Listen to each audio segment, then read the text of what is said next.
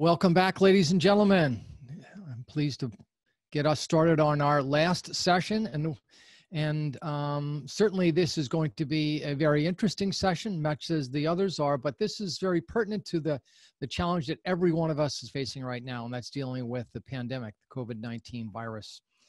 And we are very fortunate to have Professor Yossi Sheffi, who is the director of our center, the MIT Center for Transportation and Logistics, as well as holding a number of other positions at the Institute. He's the Alicia Gray Professor of Engineering Systems and has been a very prolific producer of relevant material in the entire supply chain domain, but particularly in our world of resilience and the challenge for supply chains to be resilient. I would argue that he's the world's foremost authority in this subject matter, particularly evidenced by all the great content that he's produced and shared regarding COVID-19. And we're fortunate to have him today to share some of that with us. Yossi, I'll turn it over to you now. Thank you very much, Jim. And hi, everybody. Good afternoon. Thanks for staying to the last. I hope to keep it worth your while. So we'll talk about COVID-19, and we'll cover what should corporations do now, how they should look at customers, what will happen in the next year and a half, what will be the new normal after that, and what does supply chain look like, and a comment on environmental sustainability beyond the current period. So first of all, there are many risks, and we usually talk about random phenomena, things like natural disasters, accidents can derail what we do. Politics, of course, when we have tariff wars, when we have other issues. Non-compliance can bring companies to their knees. Competition can come from unexpected places.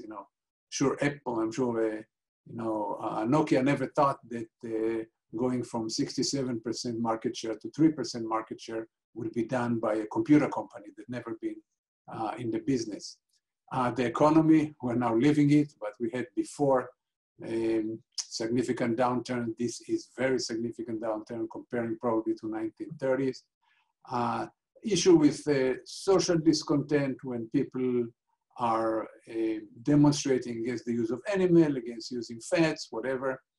Intentional disruption, of course, when we have issues like terrorism, but also intentional disruption in terms of walkouts and things like this.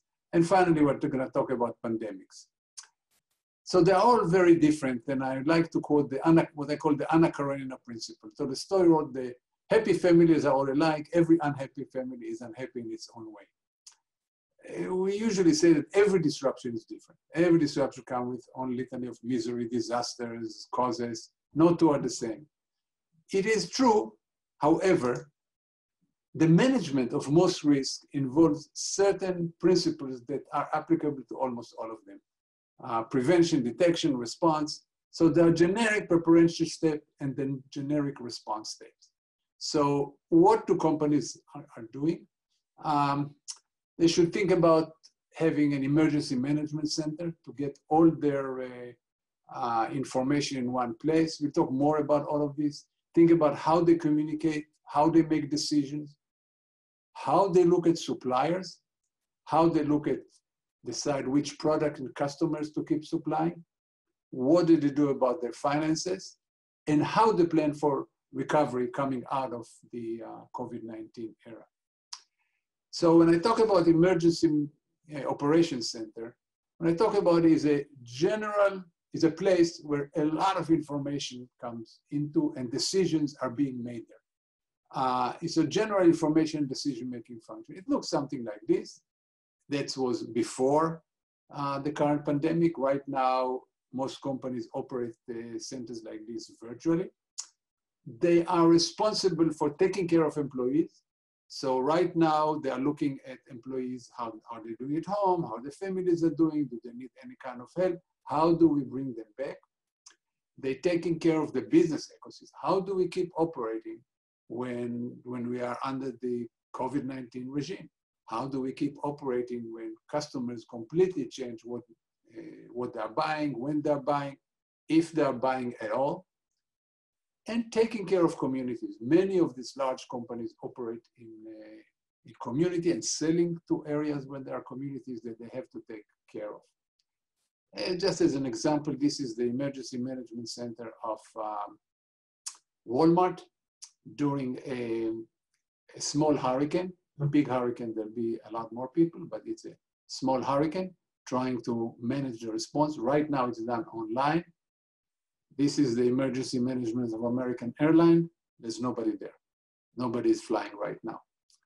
So the next thing that we have to talk about is crisis communication. How do we communicate to the various constituency that that companies should be communicating to? So first of all, having ready communication to all stakeholders. What I mean by that, it used to be that we needed the envelope to send letters to everybody. Right now, we need everybody's email address, and we need to have a script for each one of our constituents. And the constituents are employees and customers and suppliers and the media and shareholders and analysts and the community.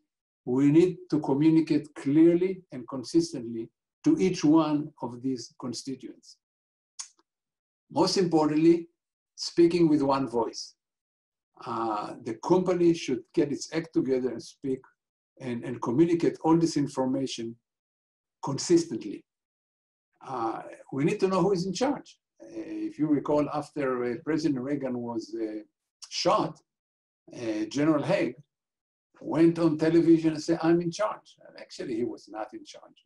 Behind the president is the vice president and then the Speaker of the House. The Secretary of Defense was not the next in command. The next thing that we should think about is give accurate information. And when I say accurate information is also, I don't know certain information. I'm still looking at it. So is what we know that we don't know. So I'm saying, I'm still looking at, what is the significance of antibodies? Are people getting actually immune or not? Well, we don't know, but we are looking at this with gusto. We're trying to understand it. The world is looking at this. And then there are things that we don't know, are still unknown. We don't know how long this will take. We don't know if some vaccine will be developed, will be effective. A lot of things we don't know. But communicating this and admitting that things that we know, things we don't know is extremely important. In terms of decision making, I call it swim your own lane. There are many examples when there's an emergency operations center that has all the information. It has people who understand all the intricacy of building the product and understand the customers. Invariably, in several of the crises that I was studying during the time that I was writing my books about it, some VP came in and made a decision, or CEO came in and made a decision, just do this. Invariably, it was the wrong decision. Product are complicated, customer relationships are very nuanced, and it's very important that the people closer to the action will take responsibility. Bill Belichick, who anybody from New England knows and loves, and anybody from outside knows and hates, used to say, do your job. That's the idea. Don't do other people's job. Just do your job, what it is that you are responsible for. Very important. We look at suppliers. We have to, if we're lucky enough to do what's called supplier mapping before they started, then we're in good shape. Supplier mapping tells us where all the suppliers are, not where the headquarters are, but where the actual plants are. So if something happened in this area of the world, we know immediately what products are being made there, what parts are being made there, which product they're going into, which customers are being served by this product, so we can alert the customer, we can make some decision. It used to be a huge exercise for a large company, a large complex company. It's now a lot easier because there are actually companies who are specialists in doing things like this. So they can be very helpful and do it relatively quickly. In terms of supply, you need to know, as I said before, what do they make? Is it critical? How critical it is to your operation? Which customers are being served, as I said before? Of course, inventory level throughout the supply chain and the supplier. The capacity that the supplier can recover very quickly, or how long does it take for the supplier to recover? Can we look into the recovery process? Can we look into the supplier? Do we know them? Can we get good information there? Now, there are certain things to watch for when suppliers get in trouble or have the capacity impeded. Things like quality degradation. In some cases, we've seen suppliers that reduce quality, dilute certain acids that go into the product without doing the right quality control. If you see late delivery and order errors, it's usually a sign that the management is looking somewhere else and not taking care of you or other customers. Of course, you look at the financial health of the supplier to see, how long they will be in business, and you have to communicate with them continuously. Finally, as supplies dry up, we see a lot of fakes. That happened in every crisis that we ever had. During the Japan crisis, during the Thailand floods, we always have, when there's a shortage of supply, new companies are coming with fakes. We see this now even with masks and other PPEs. Huge shipment from China turned out to be subpar, not good for use in hospitals. Holland said that they had to throw out 600,000 masks that were subpar, and it happened even in the United States. So this is something to always watch for fakes and stuff that's very, very low quality. Finally, at the same time that you are worrying about cash, and as we go into the current recession, and we are clearly going into a recession, of course, you try to manage cash. Instead of managing for profit, you manage for cash flow. But when you start lengthening payment term to suppliers, you put the suppliers in risk. So you have to think about both worrying about cash and supporting critical supply. And this can happen in a lot of ways. You can use your credit to help the supplier. There are lots of ways of doing this. I don't have time to go over all of them. What happens when you don't have enough supplies? How do you decide who to give it to? Well, if you have limited supply, one way you can do is allocate. You can say, okay, I cannot give to everybody, so I'll build this product and not those products. I'll serve these suppliers and not those suppliers. How do you decide? Well, one way to do it is based on margin. I'll just build the product and serve the supplier where the highest profitability. This can have repercussions, however. This is not generally viewed as a fair deal, and customers may retaliate later. In fact, there's a case, a dramatic case like this, is the auctions, when during the Thailand floods, Western Digital was hit very hard, and Seagate, the competitor, decided that it's good time to do an auction. They'll give the disk drives, or a short supply, to the company who pays the most. So, customer had no other opportunity, so they paid. But as soon as the flood receded, Western Digital became number one again. Every customer could move back. Talk about dilution. That's one way to reduce product quality. There are cases when simply reduce product quality, but the dilution sometimes work. Intel, for example, during the Japan crisis, diluted some acid that it uses in the chip making process. But of course, they did with a lot of quality control and made sure that it worked. Finally, you can shape the demand. There are companies who are, if they don't have certain parts to make certain products, they raise the price of this product, but reduce the price of product of which they have a lot of. So they try to move customers through pricing to the product that they can supply.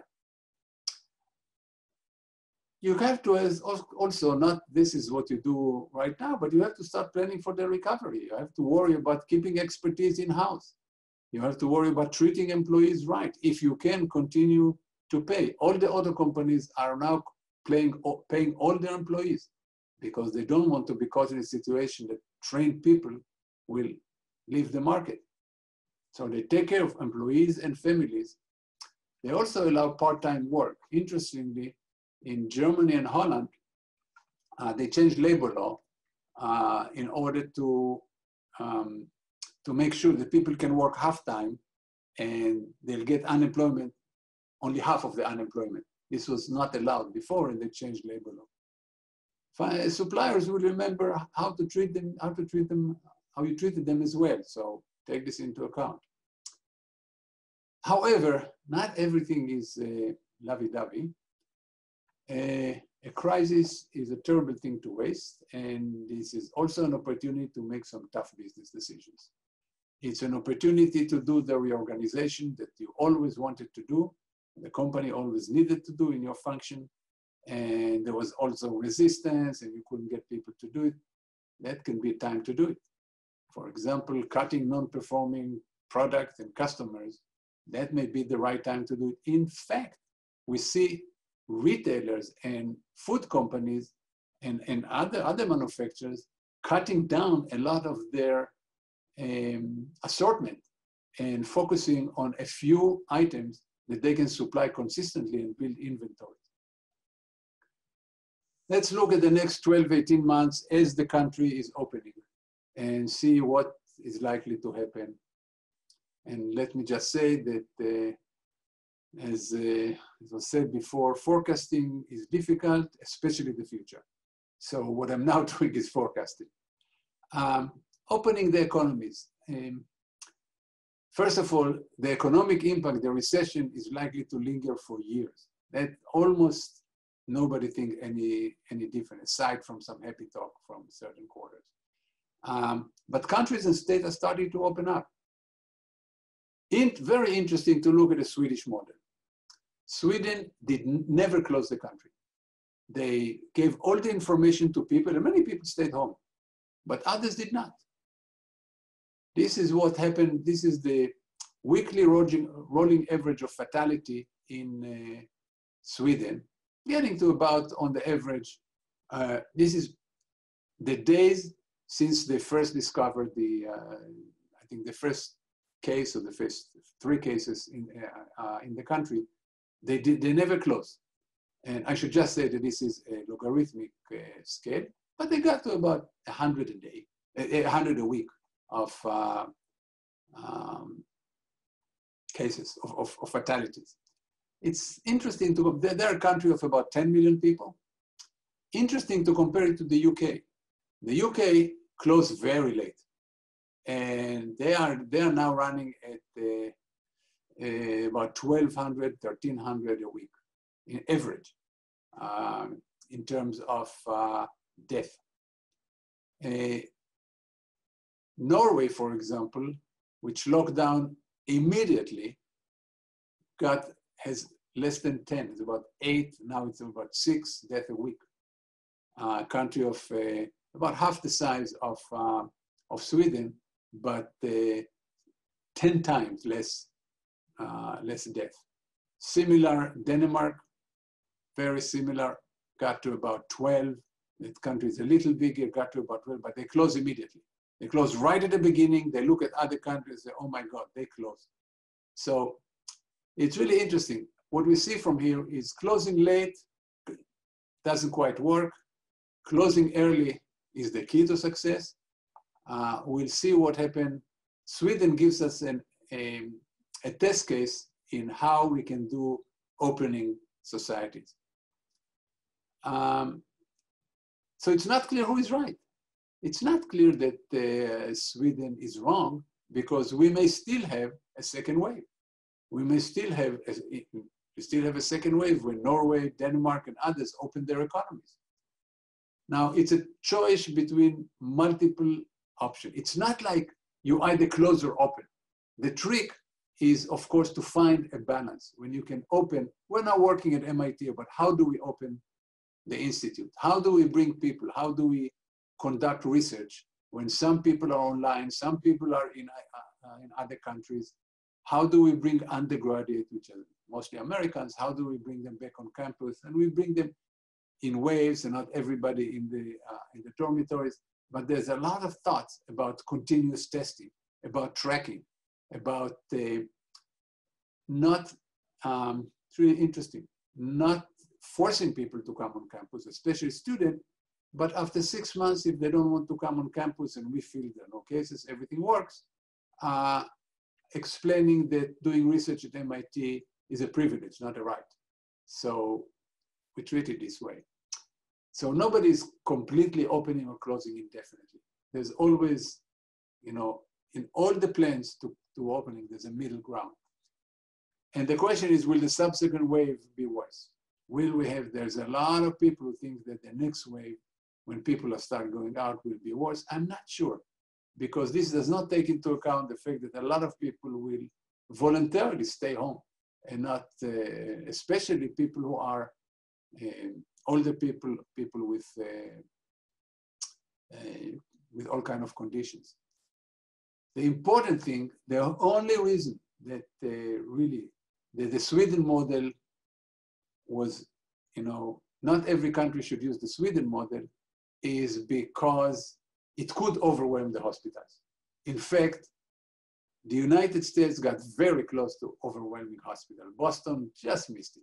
Boston is not going to overwhelm hospitals, but came very close to overwhelm hospitals. So we're witnessing a natural experiment around the world, and we should take a note and make sure that we study what everybody is doing, understand their success or their failures, and learn from this. So what will the recovery look like? Some people say it's going to be a V recovery. We'll shoot right back up. Some others say it will be a U recovery. We'll, go down, stay down, and then going back up.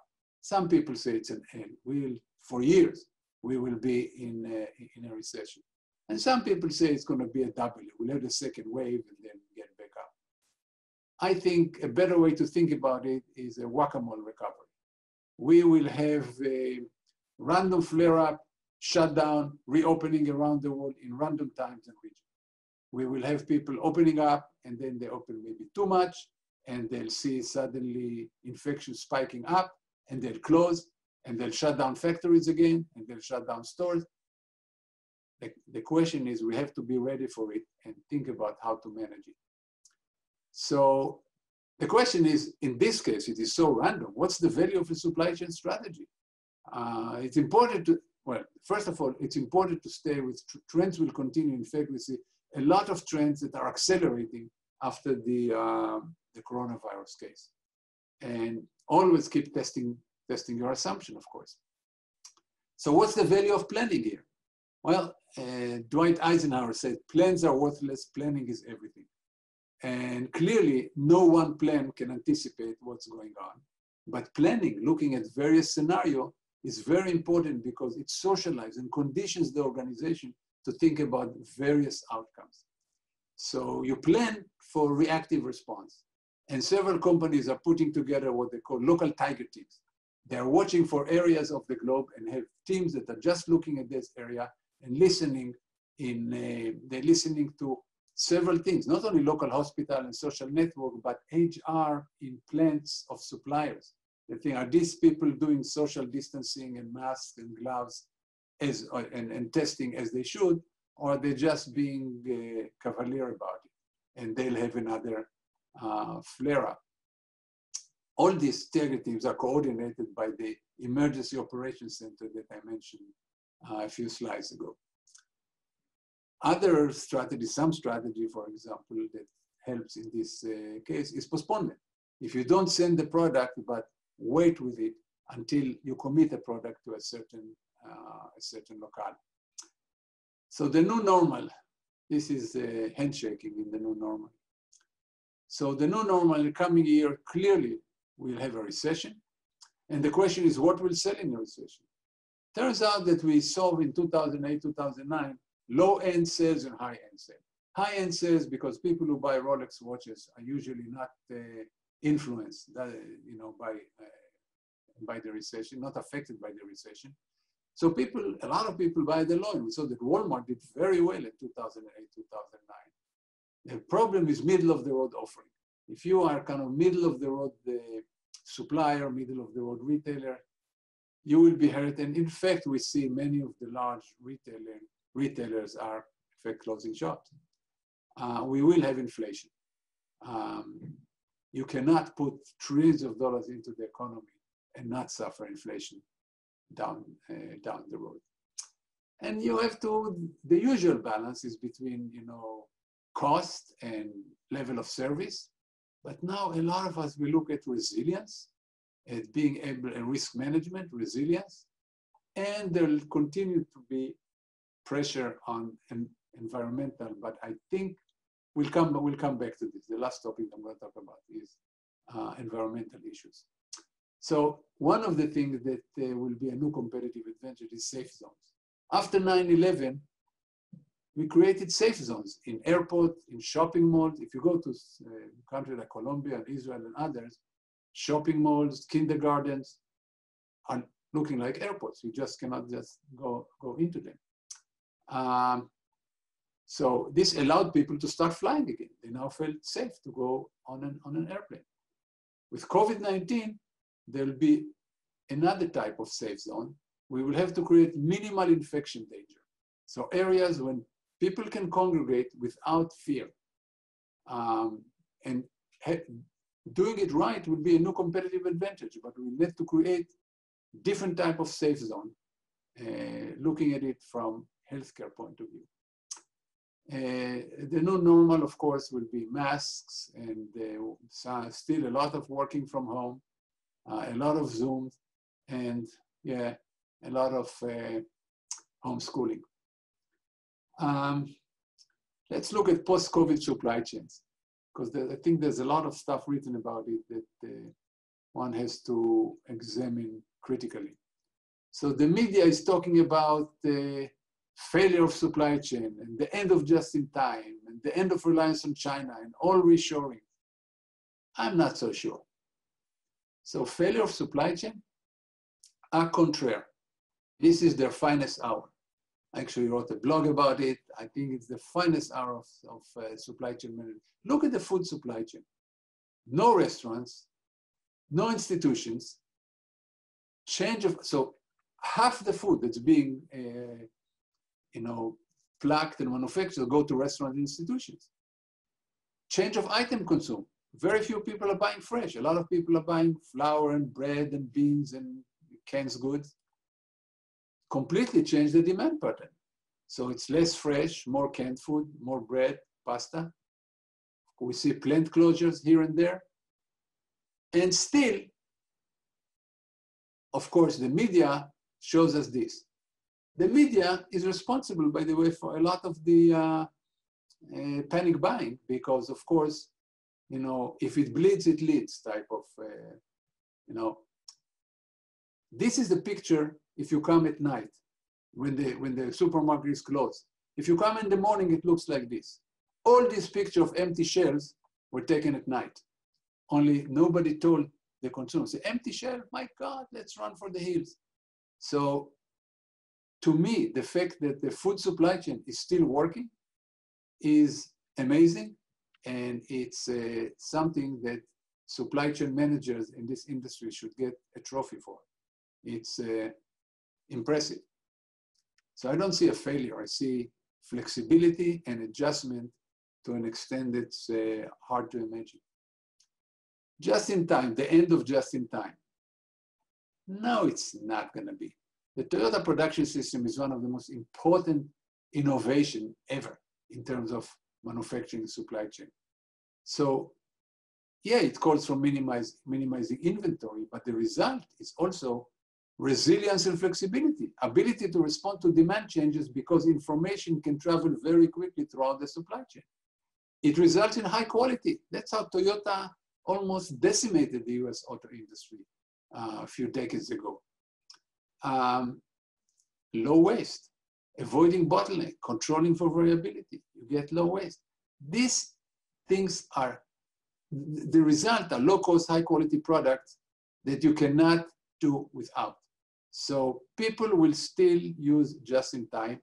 They may keep in certain places higher inventory, especially when you talk about things like medical supplies. There are about 150 medical supplies that will be needed, that the United States does not make in the United States and are done overseas. I'm not sure that the solution is to move them into the United States or to keep inventory at the point of sale, but rather treat it as we treat the strategic petroleum reserve at the time that we thought we don't have enough oil. There was a central reserve, and we can talk more about it, about where to keep the central reserves. Actually, my latest influencer blog on LinkedIn talks about this. Will people get out of China? Well, I'm also not sure about that. Many companies are not in China due only to low cost. Low cost, by the way, is diminishing advantage in China. In many industries, cost is going higher.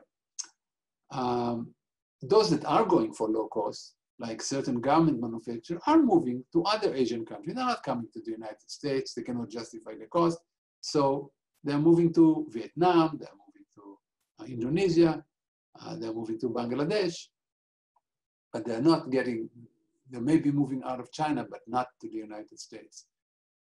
Other industries that are what are called sophisticated product industry, automotive, high-tech, aviation, there's a whole infrastructure of Chinese suppliers and ecosystem that offers innovation, speed, capacity, responsiveness that is hard to match elsewhere. It may take many, many years to build similar capacity elsewhere, and I'm not sure it's, the time may be past. We may not able to do so. I don't see this taking place.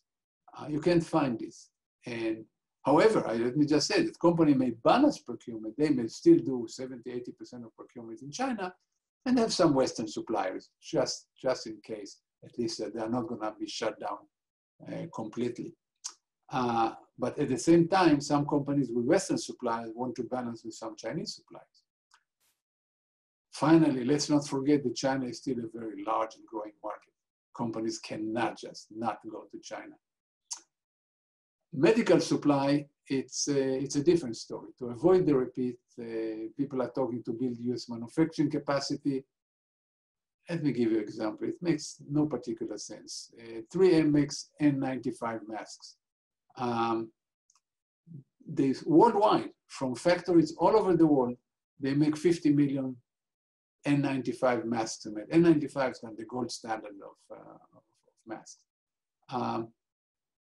The HSS, the government, thinks that we need 300 million a month just for healthcare workers. Forget what other people work. People in industry are using them. People who work in, all kinds of dangerous industries. But 300 million are just, sorry, something here. What does it want me to do?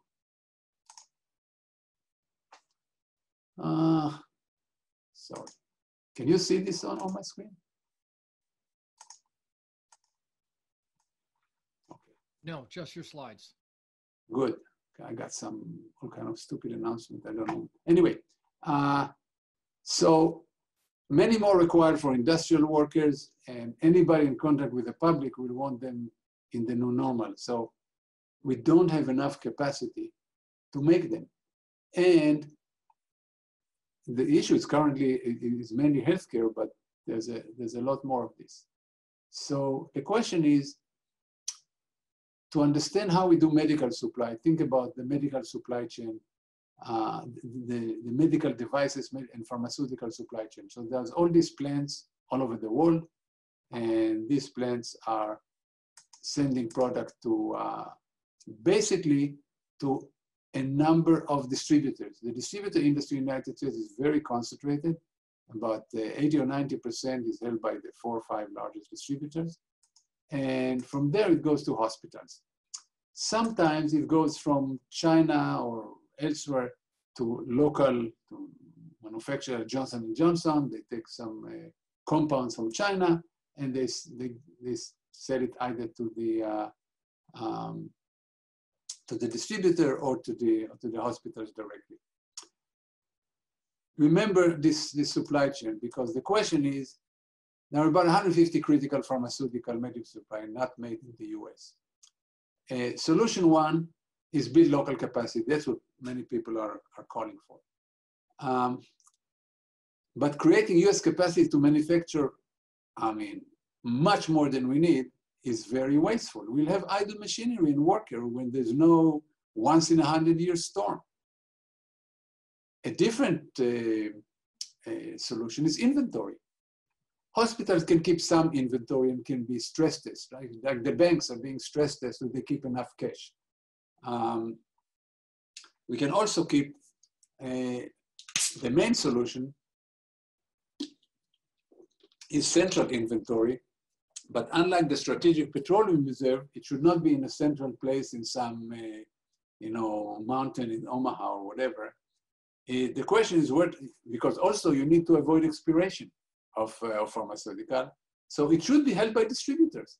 Distributors should have a much higher inventory in order to operate. And this will be a live inventory. It will keep going. It's just that the carrying cost should be paid by the government, just like the strategic petroleum reserve. A strategic petroleum reserve, the government pays for everything. Here's just the carrying cost.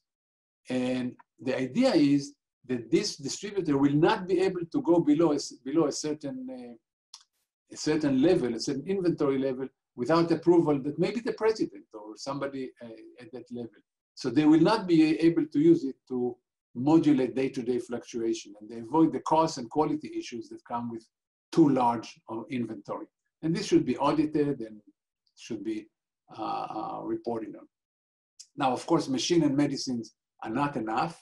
You need medical technician and doctor and nurses that are also in short supply and getting worked to death. So the solution is probably a national guard, a medical national guard. Just like we have a military national guard, we'll have a medical national guard when people are working, let's say, a weekend a month. You are a dentist, but you work a weekend a month in the hospital and come for 2-3 weeks a year in order to be trained on new machinery and new procedures. Finally, what about environmental sustainability in the new normal? Right now, we have some wins. You see the pollution in China during the height of the pandemic and when China was closed, was significantly less. NO2 level in Boston are down by a quarter. It is quiet in the street, much nicer. But, much less recycling is going on. Now we have a ban on multiple-use bags. We want single-use bags. E-commerce gives us so much packaging that it clogs everything. So the question is, what's next? What will happen as we start to open up? So air travel clearly down for the count for a long while. Big conferences are not going to happen anytime soon. The question is, for example, transit use. I think there'll be unbelievable congestion in the streets because people are going to use their cars. People will avoid using buses and trains. Will avoid cases when they interact with other people. There'll be a lot of incentive to restart the economy, and that's what people may pay attention to and not pay attention to environmental sustainability. More e-commerce we'll go back to same-day delivery or 2 hours delivery, which is really not a good way to distribute product. Low oil prices. Low oil prices means that the whole renewable economy is in question, at least for a while, until oil prices will recover. The question is, how far will they recover? When oil prices are low, people are using more. It makes less sense, economically at least, to buy an electric car, for example, or a hybrid car when oil prices are so low. And after the financial crash, emission recovered relatively quickly to an all-time high in 2010, just a year after the crash. So in recession, consumers are likely to focus on cash and economics and not on, and buy the least expensive product rather than the product that is built responsibly. And companies will focus on staying in business, growing their business, and again, focus on economics, and I expect a lot less on environmental sustainability. The one bright note that I see is that sustainability and resilience intersect. If companies when we come out of this, will companies start very diligently mapping their supply chain down to the plant and second and third level supplier, second level tier supplier, they'll know more not only about the risk posed by the supplier, but the environmental and social practices of that supplier. So they can, just by knowing who they are, they can put more pressure on them. Anyway, so let me stop here. And if you want to read some books that don't talk about this pandemic, these are my two books on the subject. And on my site, there's a lot more material, a lot more papers, Wall Street Journal article, several of my Bloomberg period, CNBC, and many others. And mainly my LinkedIn influencer posts that the last 3 or 4 deal with the pandemic. Anyway, so let me stop here and turn it over to Jim. Great, thanks, Yossi. We have a bunch of questions. One of them is an interesting one from Amir Shahir. And Amir asks, do you think COVID-19 accelerated the need of AI in supply chain? And if yes, how do you think AI can help enhance supply chain? Okay, that's a complex question. AI is a family. It's not so if we are talking, for example, when people talk about AI in supply chains, one of the biggest application is forecasting. We all want to be able to forecast. So better forecasting clearly helps supply chain.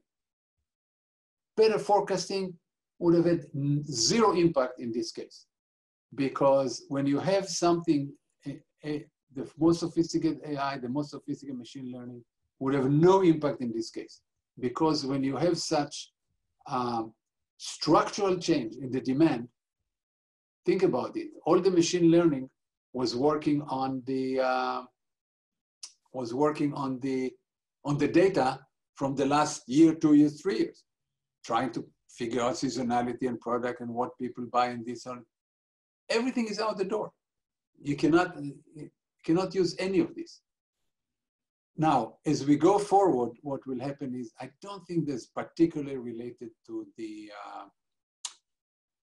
this. In fact, if anything, some companies will restrict their investment in the CapEx in general, capital investment, and this may include using technology that is more, that they are not comfortable with.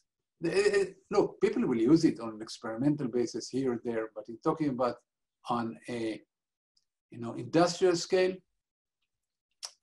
it will wait. I'm talking about supply chain. It is used on industrial case by Facebook, by Google, by others, clearly today. But in terms of supply chain operations, in certain areas, yes, in certain reading documents, natural language processing of documents, stuff like this. So in spots, yes, absolutely. It's an application. If you have a problem and AI is the best solution, people will use it.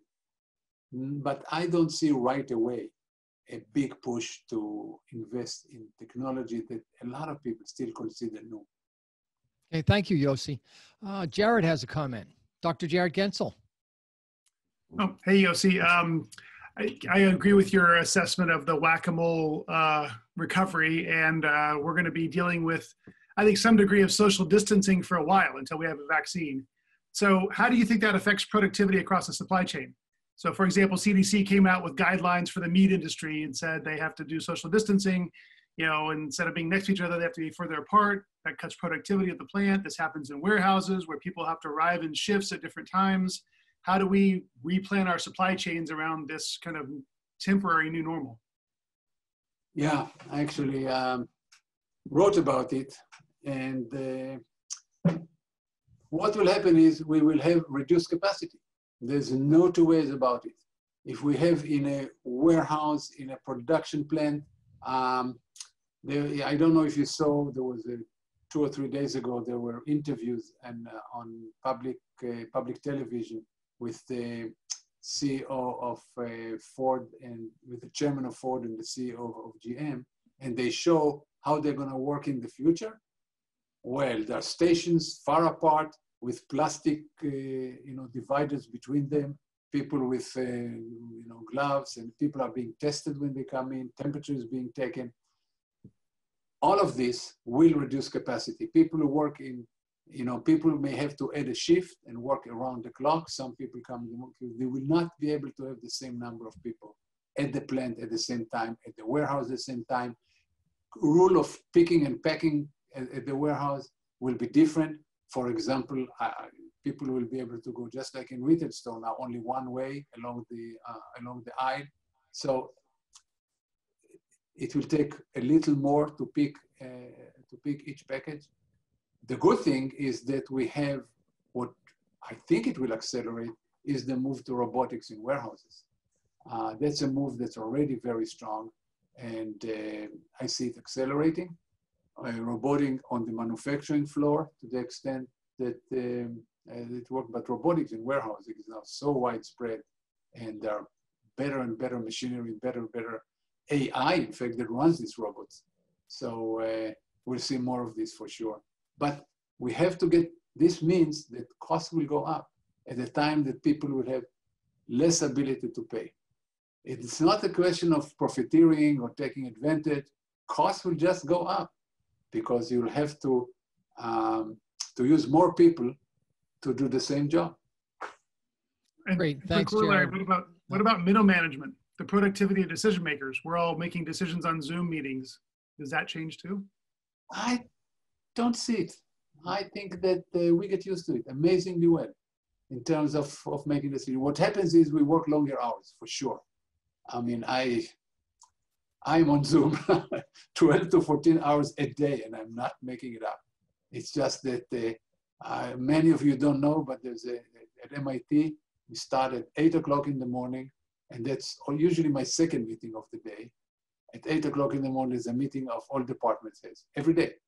All departments and center heads about how do we move forward in terms of education, in terms of research, in terms of discussions going on, and then it goes down. Then I have discussion with people in the center. So this is, I think it's working. I don't see problem with this, but it's more pressure of working at home. I don't have young kids running at home, but people who do, you can see it on Zoom. Yossi and Jared, thank you. I'm going to go over our last question to our friend Bob Ferrari. Bob asks, Yossi, how do you view sales and operations planning in the post-COVID-19 normal? Is the process far more tactical and focused on agility? It's exactly what I was going to say, and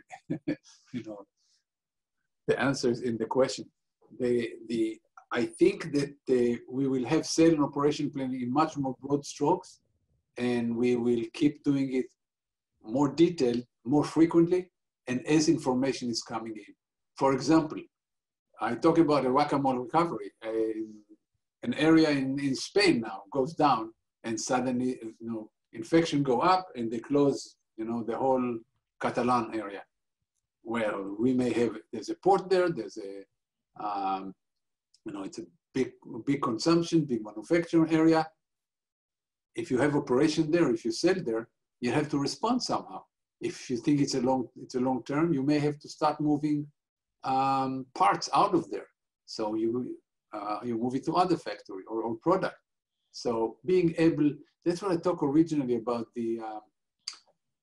the role of the tiger team and people paying attention to certain parts of the world. Many of them should be local, so they listen to the local vibe and start to understand quickly what's going on, and then feed it to the emergency operations center. That basically what the emergency operations center is doing, the last detail of the SNOP plan, because that's what they do. What's the SNOP? They look at supply and demand and how to connect supply and demand quickly when the situation changes.